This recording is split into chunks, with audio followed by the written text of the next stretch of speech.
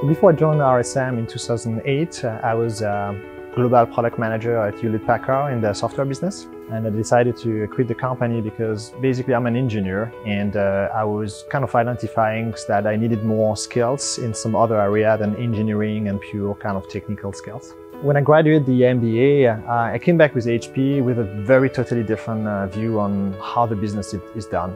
And the value of the MBA is really about people. I would argue that 20% is in what you actually learn and 80% is what you actually interact with the people in the program.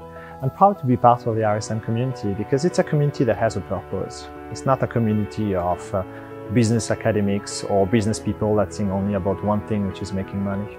With 40 years old, I think obviously many things change right after the MBA. So you got married, basically, typically you got kids, you got 2 kids, and your priority in your life change, right? It's not anymore about how much money I'm going to do. It's really about how can I make the next generation happier.